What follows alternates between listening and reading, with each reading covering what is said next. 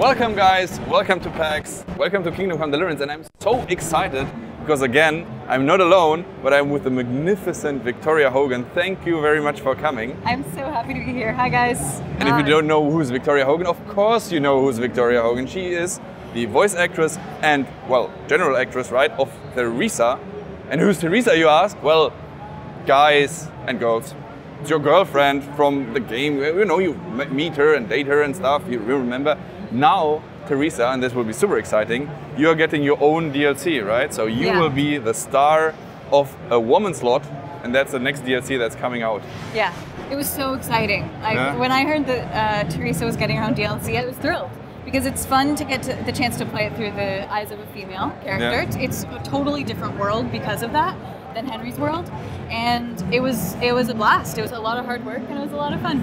At the very least, people are not saying, welcome, oh, it's Henry, nice to see you. They will say, oh, hi, Theresa. So at the very least, we have something. But we are at PAX East right now, and, well, some of the people play the Band of Busters, but we are the cool guys, right? We are the cool kids, and we can play a woman's slot. And you will play the woman's slot. Yeah. Or try to survive in a terrible, cruel world of Kingdom Come. Tinker! It's Tinker! Ah! Yeah, and you already spoiled what's the big thing in the next DLC. Of course, it's you.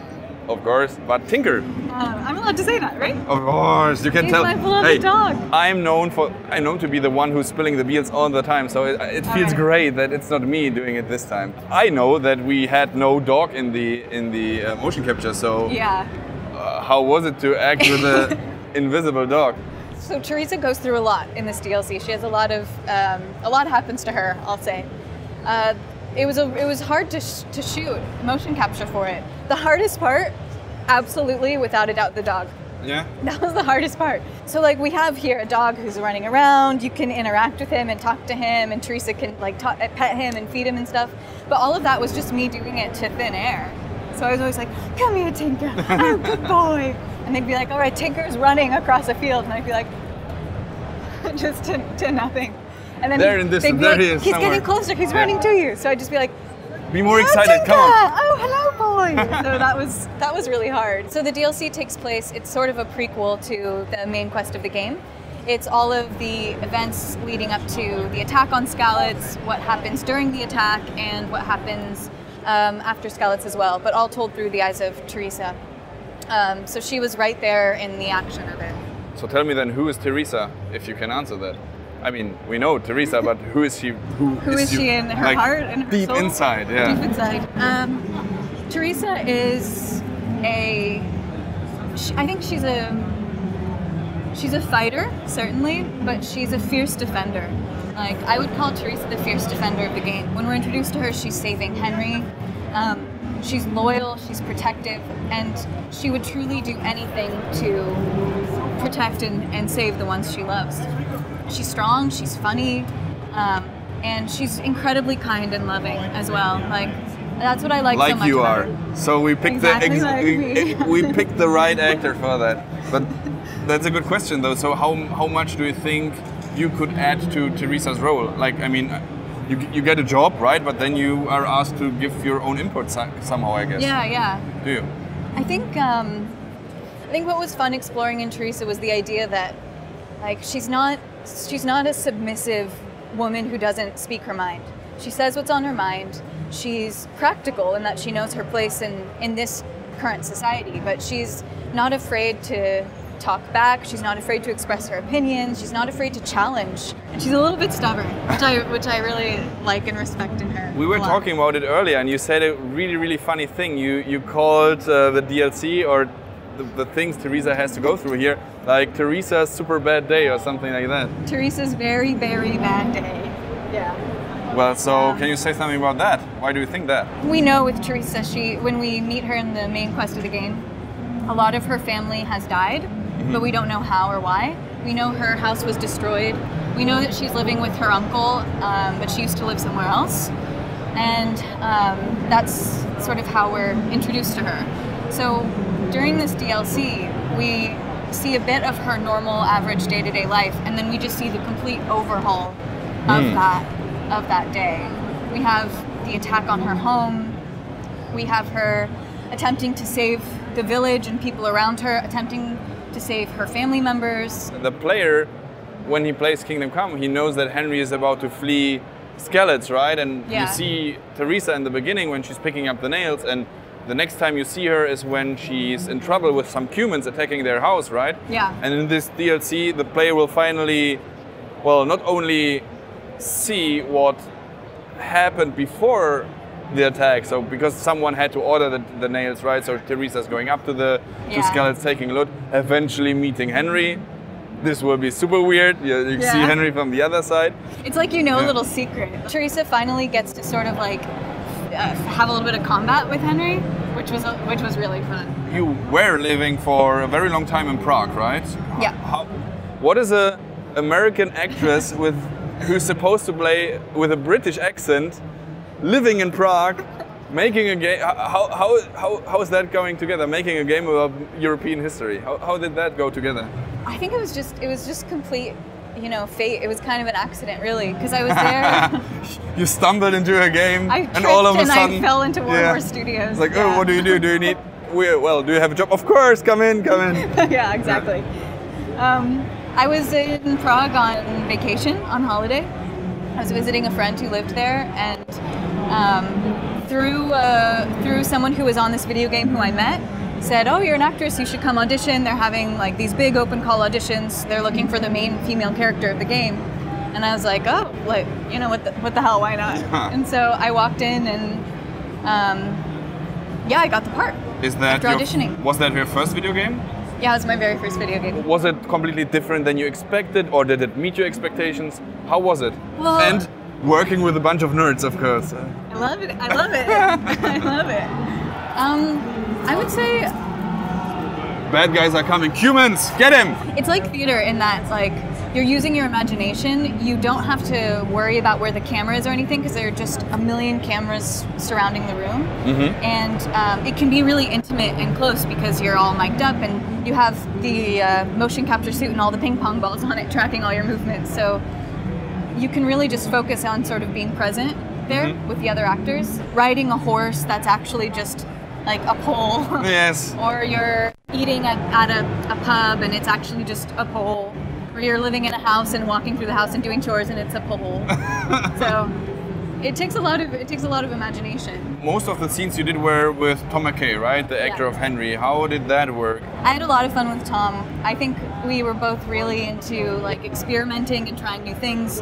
We weren't afraid to improvise a lot. Like a lot of the scenes are just us sort of riffing and like making stuff up as we go. Mm-hmm. And actually, I think that Tom's first cutscene he did was with me. So we were sort of like just starting together. I had never done motion capture before, so we were kind of figuring it out together, and like we'd be acting and our Velcro would get stuck together and we'd have to stop and figure it out. You know that Henry and Theresa, they're kind of like getting together and stuff, right? And then they also kiss and stuff. Did you also have to motion capture that, or is that something we had to do? So Tom and I did kiss the first few times. But the problem is that when you have I don't know what they're called. I call them ping pong balls. What are they actually called? Reflectors, I think. Is that what they're called? Reflectors? Yes, I think so. Motion capture ping pong balls. Let's go by that. I believe the technical term is ping pong balls. Ping ball. Yeah. So when we actually would get like close and when we would really kiss, our ping pong balls would interact with each other, and we would become one on the motion capture screen. Even the ping pong balls kissed. You can watch the monitor, so when you're moving around, you can see like the rough outline of your character moving around too, and they would get all distorted and weird, and so finally we would like pretend to kiss, but like 6 inches apart from each other. Still, we are at PAX East and we are showcasing a very work in progress build. So there are bugs, of course. Not saying that KCD, everyone knows there are no bugs at all, so it's a work in progress build. There's no voiceover, so maybe we can try to get some British lines, Theresa lines out of you. Yeah, let's do it. Let's see if when I push. You pick the saddest scene to do it to. You ready? Okay, I'm ready. You're ready. These bandages are soaked through with blood. I'll have to change them, and I should get some marigold at least, so the wounds don't get infected. And water for cleaning. Matthew said there should be some in the mine somewhere. You hear them cheering, they cheer because of you. I love Theresa. I love playing her. It's one of my favorite things I've ever done. Honest to God, it really is. People were asking for a female playable character. It was a Kickstarter promise, so that's why we said we have to put it in there. Because, not only because we have to, but also because we want to, of course. But it's pretty cool to play as her because she is, by that point, already way more mature than Henry, I would say. From the way how she talks, from the way how she has to behave, how she has to go through the world of Kingdom Come. And I think that's pretty cool. To me, the most interesting parts of her character is that she'll do what she needs to do to defend herself and to protect the people around her, but ultimately she is merciful, you know? Ultimately she has a really strong set of moral values. She won't compromise them. That's a very good point, because I think that Henry is more this kind of little bit spoiled brat, at least in the very beginning. Theresa learns from Henry that you can sort of depend on someone, you can turn to someone for companionship. Like, you don't have to carry the weight of the world on your shoulders all by yourself. One of my favorite scenes to shoot in this DLC, and also actually genuinely the hardest, and was a scene with Tinker. And oh yeah, now that's a super sad thing.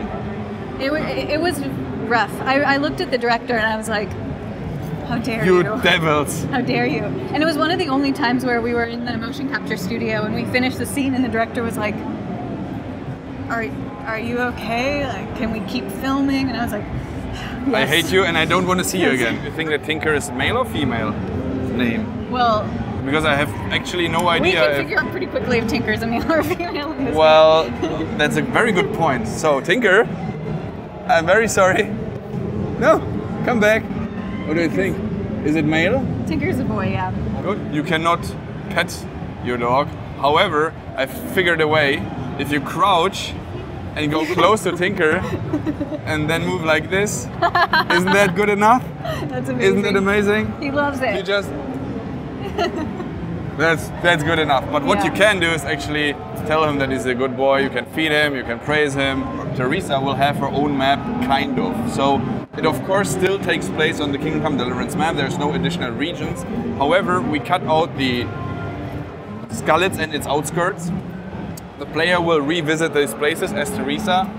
Keep in mind that in the base game, there's no big reason for you to go to this area again after you buried your parents. So the player, or you guys, will get something older kind of, but with new quests around it. So you can dress her, though there's no cross-dressing here, so you cannot like take full plate armor like those guys here behind us.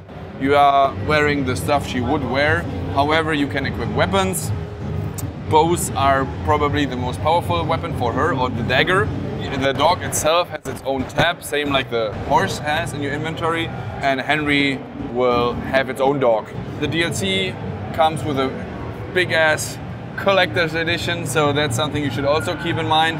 So if you are new to Kingdom Come Deliverance or said I was waiting for the last DLC so that I can get all together, the collector's edition is there for you. It's called Royal Edition, so go get it, get all the DLCs. The Theresa one will be the coolest one. That's actually the one I was looking forward to most. Me too. Yeah, of course. Imagine that. Imagine that. But there will be more, of course. So Theresa is one big important part of the game. Though, does Johanka ring a bell?